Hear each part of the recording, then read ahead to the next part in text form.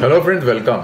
Friends, you might be already aware that Vodafone Idea's follow-on public offering is going to open in next couple of days. I think the date is 18th of April. So friends, and for that they have already issued their red herring prospectus. So this you can find here, right? If you go to the web page, the red herring prospectus details will be available to you. So here is the red herring prospectus. Go to page number 1 of red herring prospectus. I'll just show you.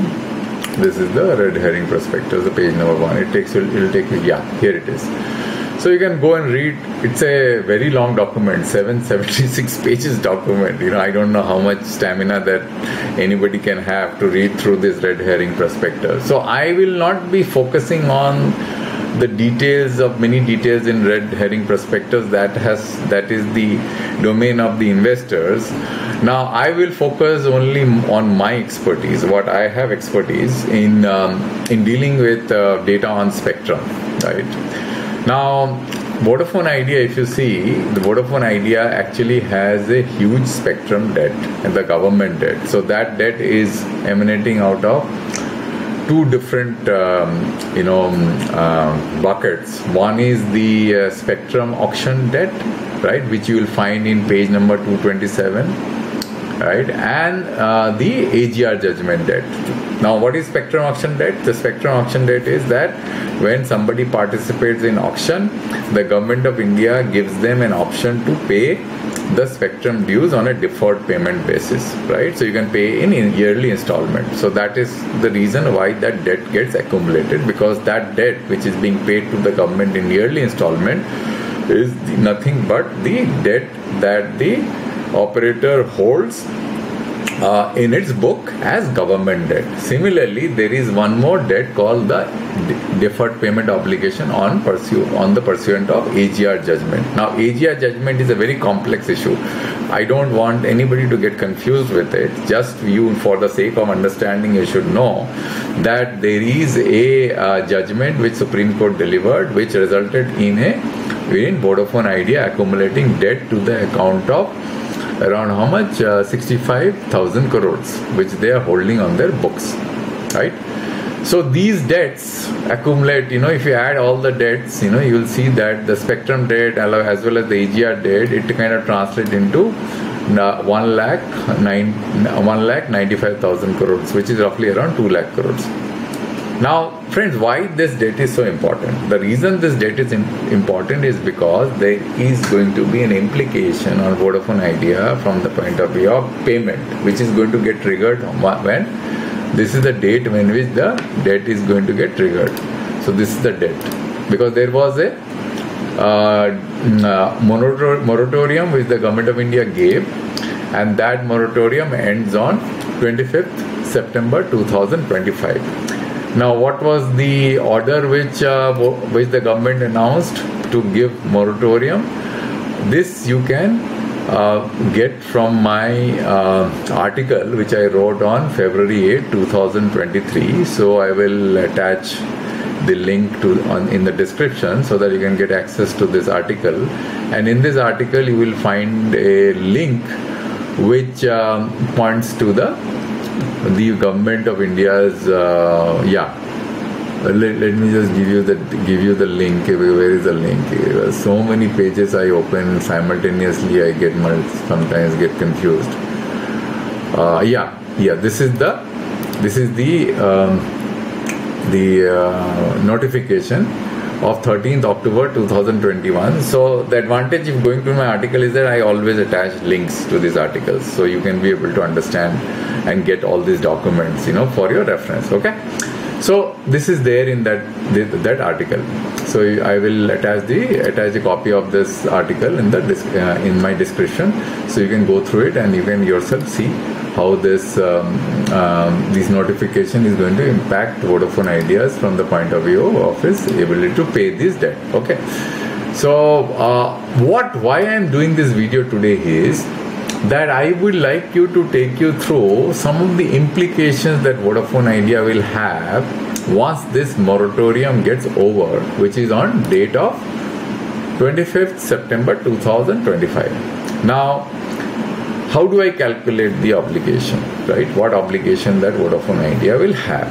Now for that I have to calculate the outstanding amounts which is there today, which is part of the red herring prospectus. Now if you see here, I have been gathering this information about the Vodafone Idea's government debt since 31st March 2022 because these are available in the annual report. So you will find that on 31st March 2022 the government debt of Vodafone Idea on account of both spectrum payment as well as AGR judgment stood at 1,73,000 crores, and then on 31st March 2023 the amount stood at 1,87,000 crores, and then on 31st March 2023, which is part of the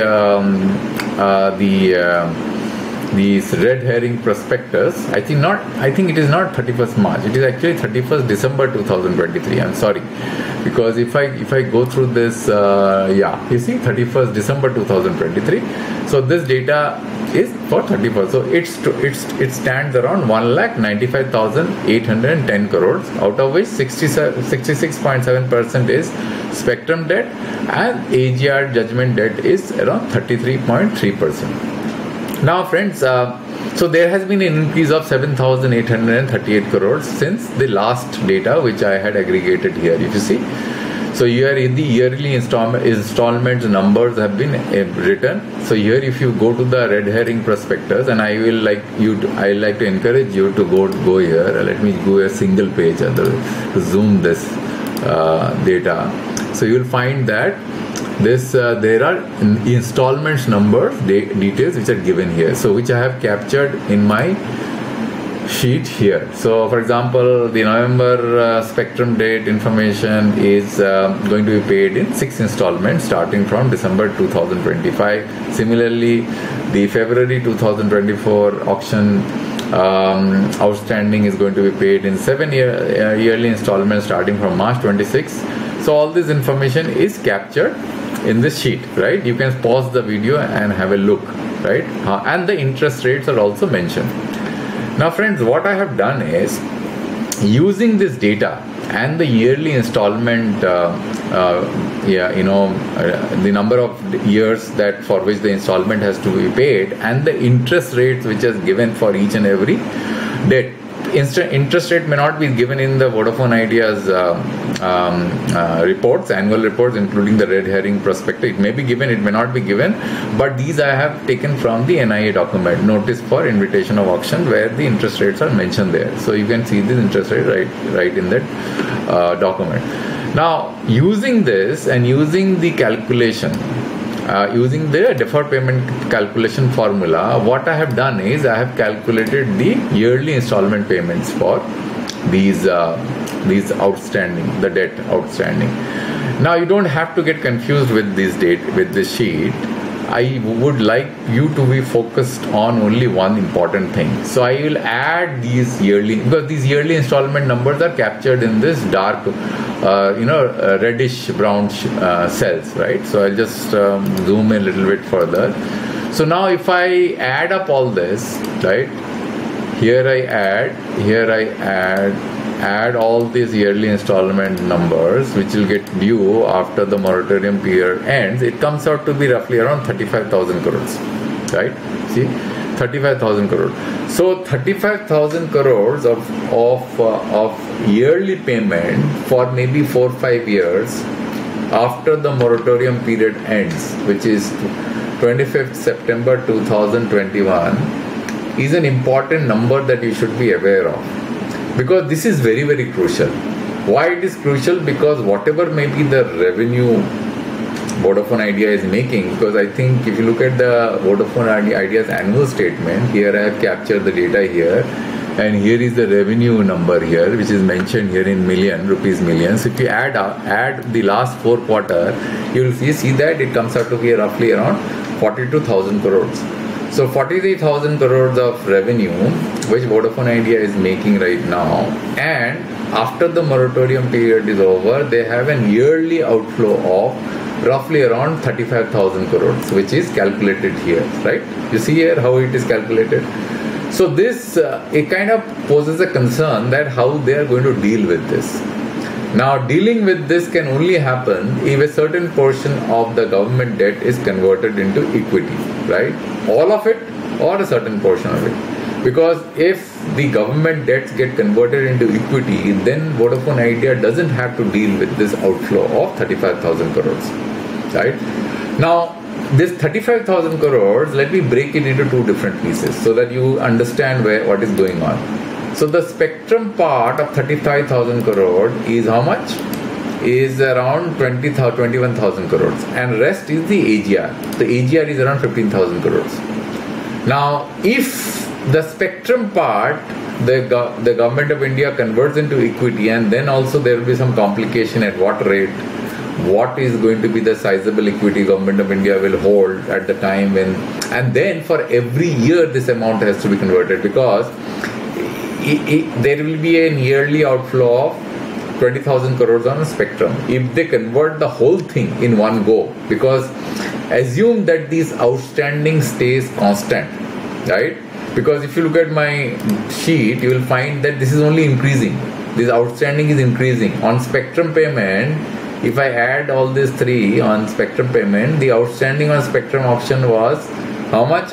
1,22,000 crores. And now this was on 31st March 2023. Now on 31st December 2023, the outstanding on spectrum auction is how much? 1,30,000. So it's increasing.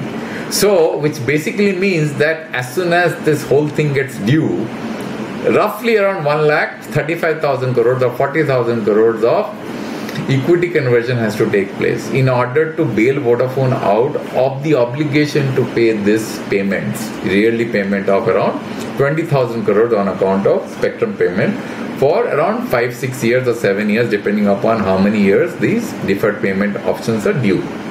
And the second important thing is the AGR judgment. Now the AGR judgment, deferred payment due for the for the AGR judgment. If you go to my sheet, which I used for calculating the deferred payment option, deferred payment calculation. So you'll find the AGR judgment is 15,000 crores. So there is a principle of around 65,000 crores on AGR which Vodafone Idea has to deal with. So they may get some bailout from the Supreme Court, right, which they file a review petition to deal with this number. But there is definitely going to be risk on account of AGR judgment as well as on account of the spectrum payment. So how the government is going to deal with this two different aspects of debt, which is crucial. The rest of the debt can be managed, very small amount. I've seen that these numbers are very less. But these are crucial debts which Vodafone Idea has to manage. In spite of the fact their revenue will increase, they are better positioned compared to other operators from the point of view of their spectrum holding, because they have got a lot of low frequency band. See, if you ask me, Vodafone Idea actually is a very healthy company if the spectrum date and AGR date can be taken into account. They are much better positioned from the point of view of low frequency spectrum. I'll show you some of the data on low frequency spectrum, which you'll be amazed to see. Let me see if this data can be picked up very quickly, because I have not prepared this. I'm just doing it on a fly. I'll just go to my web page and show you that how good they are on spectrum compared to Bharti and Reliance Jio in some of the circles, especially Bharti in Mumbai and Delhi. They are great. So if let me just take this out of the view, and then I will show you 900 megahertz band, and you'll be amazed to see this spectrum holding of Vodafone Idea in 900 megahertz band. They are great. They probably have the best spectrum in most important circle. So if you see here, this is Vodafone Idea. You see? So see Delhi 10 megahertz, Gujarat 11 megahertz, Haryana 12.2 megahertz, AP 5 megahertz. All these blue you see, blue color, they are Vodafone Idea. Kerala 12.4 megahertz, Kolkata, Maharashtra 11. So if you go to Mumbai, and if you Vodafone Idea may not have 5G in Mumbai, but if you go and use any other operator's connection in Mumbai and you try Bharti, you will find that Vodafone Idea has got a better coverage. Similarly in Delhi, because why? Because let's look at Mumbai. Bharti has only 5 megahertz or 900 megahertz spectrum. So they have to deal with both GSM as well as 4G. Maybe they have abundant GSM, I don't know, but they have only 5 megahertz. So they have to basically go to 1800 megahertz band, which is a high frequency band. Vodafone Idea in Mumbai has how much? 11 megahertz of spectrum. Can you imagine? Similarly in Delhi, Vodafone Idea has got 10 megahertz of spectrum. How much spectrum Bharti has? 6 megahertz only. Right? So therefore, Vodafone Idea is not a bad company from a spectrum point of view, but if they are able to deal with this debt which I mentioned to you, the spectrum debt as well as the AGR debt somehow, which is going to hit them in next 1 year time, so they have to deal with that. So that is going to be the key crucial question here, whether the government is going to back them to deal with this debt. If they are going to deal with this debt, then the cost of capital calculation of Vodafone Idea, when you do calculation of the valuation, I will just show you. I'll give you a peek on the how did I calculate valuation of Vodafone Idea. I did some calculation. I don't want to bore you with this Excel sheet. I just want to tell you that how this is calculated.